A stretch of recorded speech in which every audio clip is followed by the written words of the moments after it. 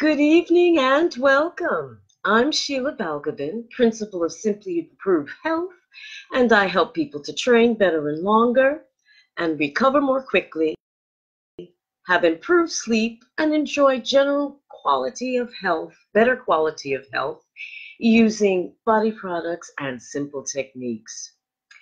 As you know, the last couple of weeks I've been talking about, or the last couple of lives I've been talking about different aspects of my course. And I'll be sharing of different parts and information about the course over the next several lives, just up until just before Christmas. But today I'm going to talk about the different ways that the unconscious can speak to us. The unconscious is the deepest and most knowledgeable part of ourselves. It knows all about us, and it knows all about the environment that surrounds us, whereas the conscious mind can only take in so much information at one time without suffering from burnout, from information overload.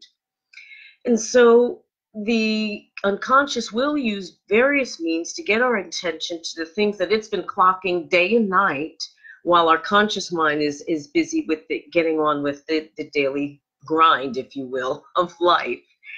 Now, there are many different ways that the unconscious will get our attention, from simple things like slips of the tongue, or what we actually call Freudian slips, named for Sigmund Freud, where we're saying one thing, or intending to say one thing, but something else actually comes out. We've all done that, and particularly during the holidays, that seems to be very common. Particularly, people are enjoying themselves and eating and drinking quite a lot.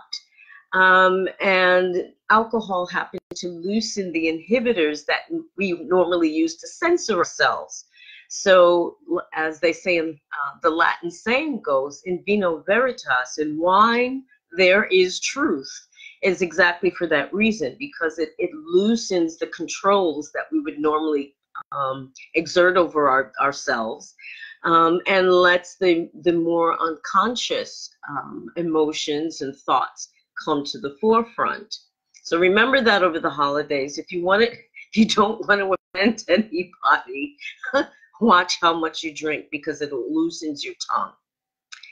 Another way that the unconscious may speak to us is through what's called muscle testing, or kinesiology. Now, as a therapist, I've used that in the past to be able to get past the defenses that people may be throwing up in counseling work. For example, I was doing drug and alcohol counseling, and I was working with this gentleman, and despite all of the work that we were doing, and he was really positive and doing what we were saying, he didn't seem to be shifting at all. And it suddenly occurred to me that maybe what he was saying and what he was actually feeling, there was a disconnect there.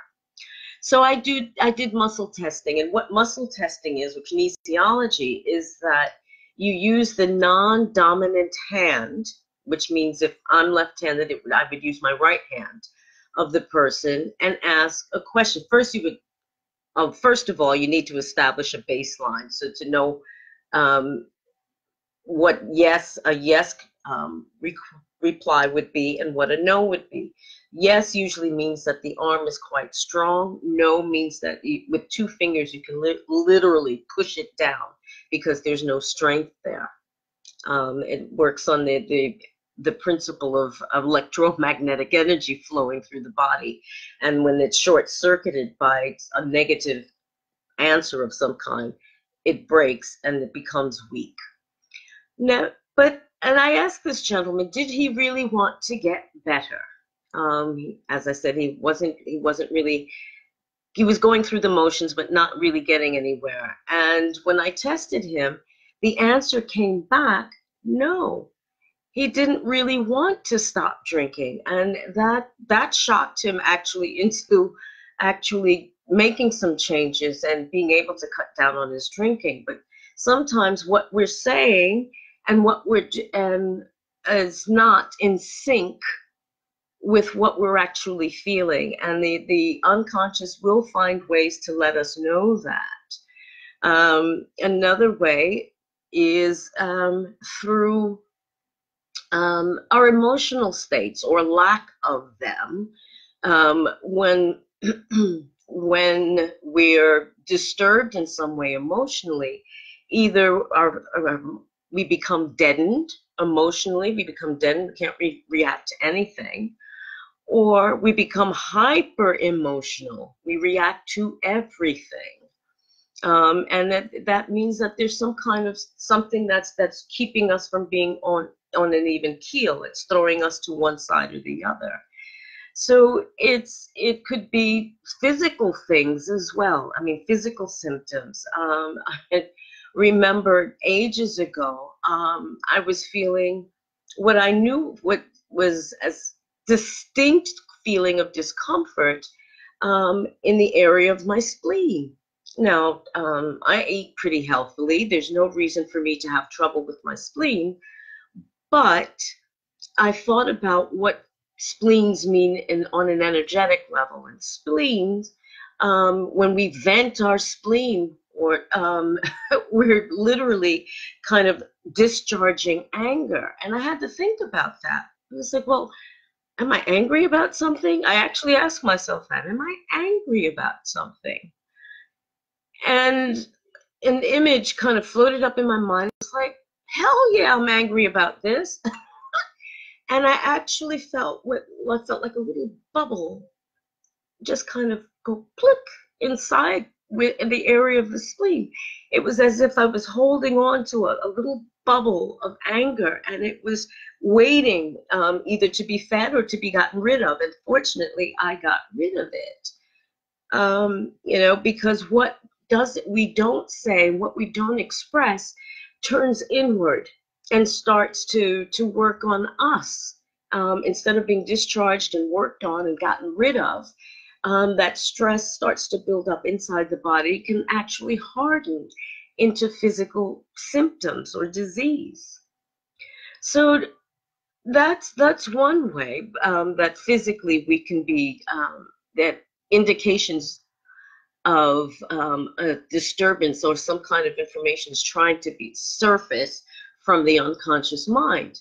But it can also do things in funny sorts of ways too. A girlfriend of mine years ago was resisting having to do some inner work, shall we say. And everything kept coming at her, from crystals coming her way to other information, that she really needed to do this inner work, and she was resisting. And one thing my friend loved to do was rollerblade.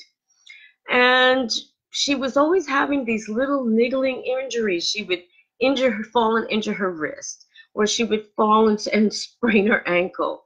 Finally, one day, and I kept saying, you better slow down and do this stuff, because you're going to end up being forced to sit still.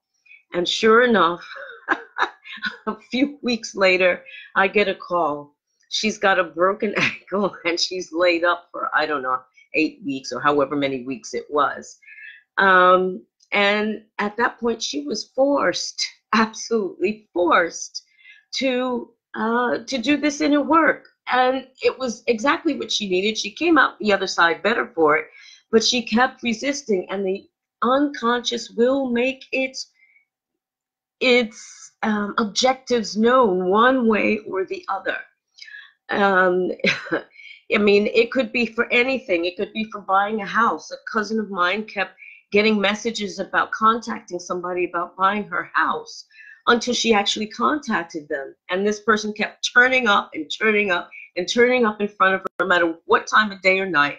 This person kept appearing until she finally contacted them and bought the house. And then the person, she never saw them again. So the unconscious has all kinds of ways. Oi, Weber. Boom, bom te ver. The unconscious has all kinds of ways of speaking to us, but are we paying attention? As one niece of mine likes to say, you know, God's always sending us emails, but do we open them? And that's part of the problem. We get little signals and little hints and little whisperings, and you know, afterwards we say, "I knew I should have. I just felt I should have." Then why didn't you? Why don't you trust yourself enough to believe that there's something inside of you that is greater and has a broader vision than you and your finite conscious mind has? You know, I mean, how many times have we second guessed ourselves and said, oh, I knew I should have done this, or I should have thought that, or I should have said that? That's because we don't trust ourselves enough to believe that there's some part of us that is wiser and can see the broader picture and is able to make intelligent decisions. We leave it to our doctors, our lawyers, our preachers, our teachers, and then forget how to trust ourselves. And the unconscious is that part of ourselves that is greater and deeper and is able to give us the clues and answers that we need to really live our lives in the best way possible. Now, as I say in my course, I use the particular medium of dreams, but there are many ways that the unconscious can speak to us. And if you wanted a quick way of doing that, and I think maybe a fun way, is to write in a journal or in a piece of paper, if there's something that particularly that's troubling you, to write the question with your dominant hand, the hand you normally write with. And then transfer the pen or pencil to your other hand. For me, it would be my right hand because I write with my left. And then wait. Just wait and see what comes up and write with that hand. Now, of course, it will look like a 3-year-old is trying to write because it's not the hand you normally write with. But it represents, on a psychological level, the less developed or less used parts of ourselves, of our inner lives. And so it can tap into very, very deep kinds of emotions that may have been forgotten or suppressed over the years. So there's a little tip for you to find out what's going on in your at a deeper level. Try writing with your non-dominant hand. There, you can use flower essences or vibrational essences to be able to tap into the unconscious. Because they work at the emotional level, essences will often present to you what's going on in different ways. It may be certain thoughts come to mind. You may dream more, which is why, as part of my course, I use essences as one of the tools to be able to help people with their dream lives. So that's yet another means that to be able to tap into the unconscious mind and find out really what's going on with you. We're very good at wearing masks and putting on all kinds of psychological and even physical layers in order to be able to protect ourselves from feeling pain, and that's a normal thing. But when it starts to get in the way of our growth and development, then we need to stop looking to other people to fix us and start to look within and see what we're holding on to, or what we need to develop to be able to become the best persons we're meant to be. So I would challenge you to think about ways that the unconscious mind, your unconscious mind, may have been speaking to you lately. Certain numbers maybe start to appear in your life, or certain people you keep running into for some reason. Or you may, like me, during the summer, for no apparent reason, get pitched into the middle of the street to get me to stop and think over some things. It could be many, many ways that the unconscious is trying to get your attention. It may be in your dreams as well, or in some cases nightmares. But it's always knocking at the door, but are you opening it? Are you allowing it to come in and sit with you and have a conversation? So I would challenge you to think about that. And once we start to pay attention to the unconscious mind, it starts to make itself more clear, to the point where hopefully that there is an equal relationship between the conscious and unconscious mind, which is indicates balance. But there is a compensatory function between the unconscious and conscious mind. What we're not, when we're not being true to ourselves and acting in our truth, the unconscious mind is going to call you on it, whether it's knocking you flat in the street or causing you dreams that keep repeating over and over until you get the message. So I leave that to you. I hope that was something of use to you. I'm always happy to hear your comments. So if you enjoyed this, leave a comment. If you have a question, leave that as well. Drop some emojis on me, some love hearts, some thumbs up, some wows if you like. I like those too. Thank you so much for listening. I will be sharing on the next live another portion, or component rather, of the Dare to Dream delivery system that I use on my course. But until then, have a great evening, a wonderful week, and I'll see you again soon. Take care. Bye-bye.